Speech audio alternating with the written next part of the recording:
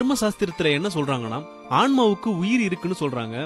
மனிதர்கள் உயிர் வாழும்போது மட்டும் இல்லாம அவர்கள் இறந்த பிறகும் கூட மனிதனுடைய உடல் மட்டும்தான் இறக்கிறது, ஆனா அவனுடைய ஆன்மா அழிவது கிடையாது அப்படின்ற மாதிரி சொல்றாங்க.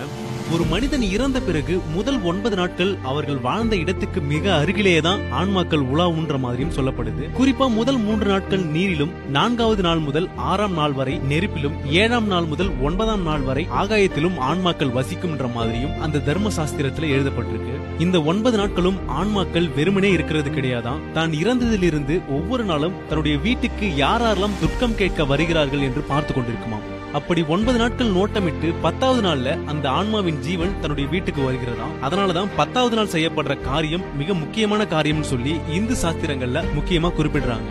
தான் வாழ்ந்த வீட்டுக்குள்ள 10ஆம் நாள் அடியெடுத்து வைக்கிற அந்த ஆன்மாவின் ஜீவன் 11ஆம் நாள் மற்றும் 12ஆம் நாட்கள்ல நாம் வைக்கிற எல் கலந்த பிண்டங்களை ஏற்றுக்கொண்டு உண்ண ஆரம்பிக்கும். இன்ட்ரெஸ்டிங்கான வீடியோஸ் பார்க்கணுமா? அப்போ இதனே டவுன்லோட் பண்ணுங்க ரோபோசோ ஆப்.